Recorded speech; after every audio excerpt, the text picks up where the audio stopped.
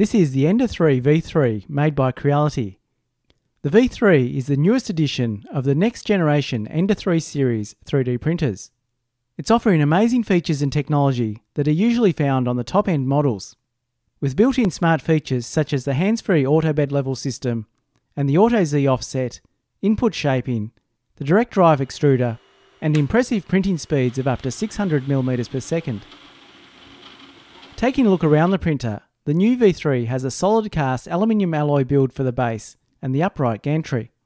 It's well built and designed with rounded corners, giving it a clean, modern look. On the underside, all the electronics are neatly enclosed and it sits on 4 rubber feet. The V3 utilises a core XZ motion driven by 2 stepper motors and belts. There's no lead screws and instead runs on linear rods to help minimise Z banding. This design also includes an automatic XZ belt tensioning system. The bed on the Y-axis is also on linear rods driven with a belt on a single stepper motor. Around the printer we can find good quality cables that are neatly managed, and the hotbed has a nice thick cable with built-in strain relief. The toolhead also has a strain relief point for the cabling with a neat cover that's clipped into place.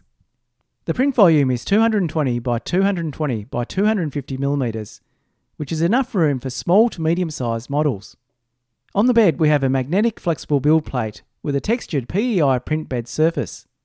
The flexible plate makes it easy to remove 3D printed models once they cool, simply by flexing it and removing the printed part. Reinstallation is easy as it has 2 handy alignment screws to ensure it's always put back into the correct position. The bed heats up quickly and reaches a maximum temperature of 110 degrees. The V3 also has an auto bed level system and Auto Z offset. For users, this is great as there's no need to turn screws or make adjustments manually, and the bed level is totally hands-free and completely taken care of by the machine. The Z offset can still be manually adjusted on the touchscreen if needed. The spool holder is mounted at the side of the printer and it comes with a small attachment that is an anti-tangle material rack, and this simply clips onto the spool holder. It's a spring-loaded device that helps keep the filament on the spool from becoming tangled or unwound during printing. At the back we have the filament run-out sensor located, and this will pause prints if it detects the filament has run out. The print head contains the direct drive extruder with a locking lever for the filament, and we have dual cooling fans with air ducts to cool down the freshly printed layers. The hot end has a ceramic heater for quickly heating it up, and it comes with a 0.4mm hardened steel tip nozzle installed that reaches temperatures of up to 300 degrees, which is good for a variety of filaments like PLA, PETG, and flexible TPU. The ENDER 3 V3 is running a 32-bit board with Creality's OS, which is based on Klipper. This gives faster calculations translating to faster, smoother, and higher quality prints. The 4.3-inch colour touchscreen is a great addition, providing much better interaction with the machine and with more information being displayed. The user interface is responsive and easy to navigate on the touchscreen, and we can control the printer, start prints, and view settings to see the print progress.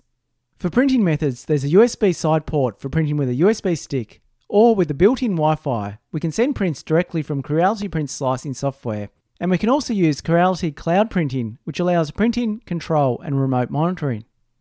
Taking a look at the unboxing, everything is well packaged and the printer comes mostly pre-assembled and is almost ready to go. In the box we have the aluminium alloy upright that has the tool head installed along with the XZ motion system. Next up we have the base, which is solid and well built and made from aluminium alloy, and this has the hot bed attached and all the cabling ready to go. To help you get started, there's the quick installation guide for the assembly of the printer, and we also have some Creality stickers included. There's the filament spool holder and the anti-tangle material rack, a piece of Teflon tube that connects from the run-out sensor to the extruder, clips and a cable cover for the tool head wiring. There's a small sample of white PLA filament, enough for a few prints, an accessory box that includes the unclogging tool, a pair of cutting pliers, a tube of grease, the USB drive that contains some pre-sliced files, the user manual, slicing software, and the setup video. We also have the bolts for assembly, a few cable ties, and the tools including Allen keys, screwdriver, and a socket spanner. And finally we have the 4.3-inch colour touchscreen and a power cable. Only a few steps are needed for the assembly, starting with attaching the spool holder to the side of the frame and this simply slots into place. Next, before installing the upright gantry, we need to check the power supply is set to the correct voltage, as the switch will be covered by the upright once installed. Now we install the upright frame to the base, and this is secured together with 8 bolts, 2 from the front and 2 from the underneath for each side. The ribbon cable is plugged into the back of the screen, then this is aligned with the slots on the base and pressed into place. The Teflon tube is connected to the filament runout sensor, then into the extruder. The cables are plugged into the tool head, the filament runout sensor, and the stepper motors. The cable on the tool head is zip tied to provide strain relief, and then the cover is clipped into place. There's a small clip for the wiring just above the runout sensor that holds the cable neatly in place. And with it connected, you'll want to check the cable isn't being pulled tight when the tool head is at its furthest position. Also, don't forget to add the small clips to keep the Teflon tube and wiring neatly aligned. Now we can plug in the power cable and turn on the printer. The printer will boot up and it takes about 28 seconds to start up. On the initial power up, we set up and configure the printer and run the self-check system. This will check and test the hot end, the hotbed, all the fans, run the input shaping, and set the auto bed level.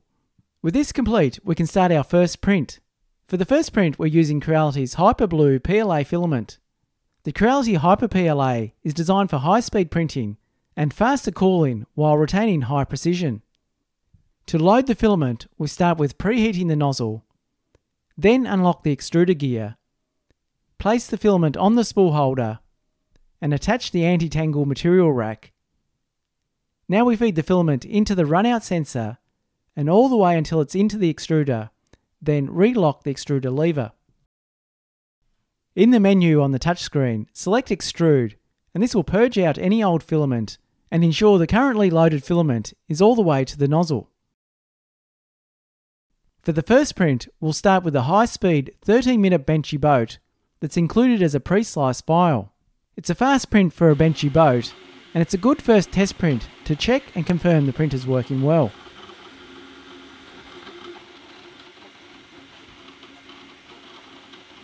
The finished model printed in 13 minutes, and the final print wasn't perfect, but it turned out well for a super fast benchy print.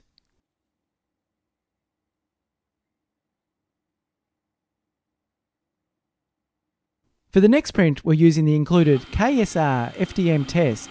This is a standard print test developed by Autodesk and Kickstarter to test FDM printers' performance.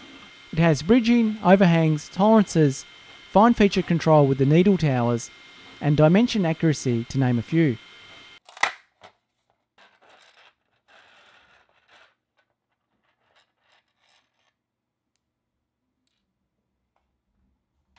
The finished test looks good, and the printer did an excellent job of the tolerances all the way from 0.6 to 0.2 mm. The overhangs and fine feature control also turned out well.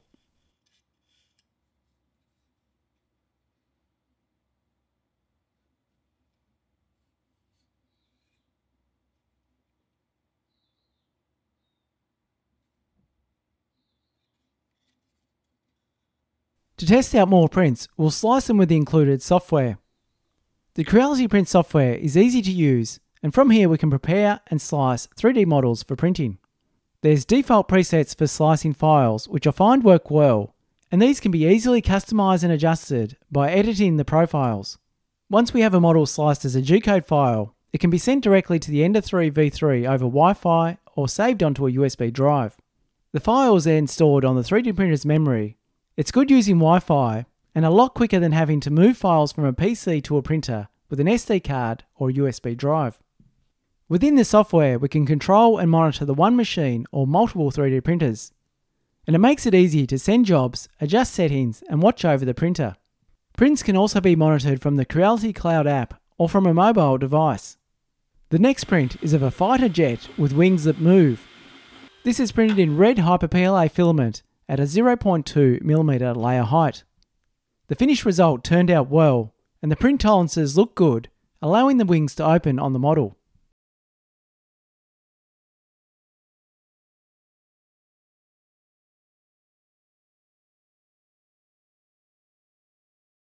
The next print of a geometric pot is printed using the spiral mode, which starts with a few base layers and then prints one 0.4mm wall around the edges to create the model. The PEI plate holds the model well when printing and allows the printed model to be easily removed as it starts to cool. The final print turned out great and the printer performed as expected. A super clean print with a nice smooth surface finish. After using the ENDER 3 V3, I found it to meet expectations with its speed and print quality. It's an excellent printer that's easy to set up and allows you to get started printing quickly.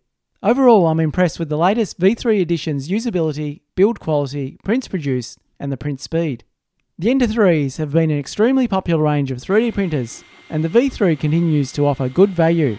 It makes a great 3D printer either for new users or if you're looking to upgrade from an older machine.